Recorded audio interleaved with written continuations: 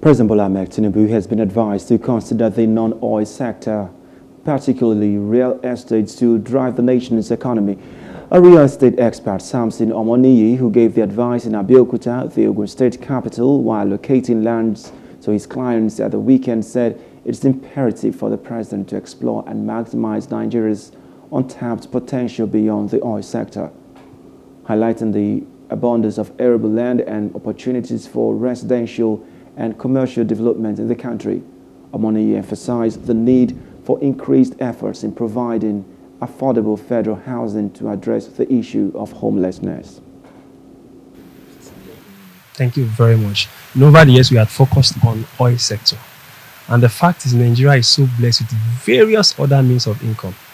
I mean, real estate is such. We have a lot of lands that we can maximize. So my advice for the federal government is to look outside. I mean, let's not have a box here. Let's destroy the box of the oil sector.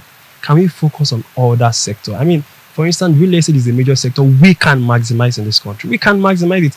We have lands that can be, those that are arable, and those that can be converted into residential or commercial. Government should look at into building housing for people, federal housing.